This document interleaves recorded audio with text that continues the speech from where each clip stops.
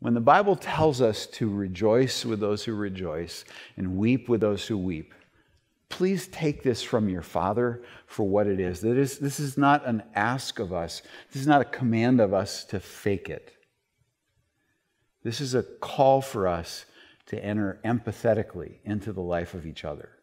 So you might ask yourself, well, how do I change feelings? I'll just leave you with this. The founder of World Vision, Bob Pierce, as he was founding World Vision years ago and was seeing the incredible suffering and poverty around the world, used to pray this prayer: Father, break my heart with the things that break your heart.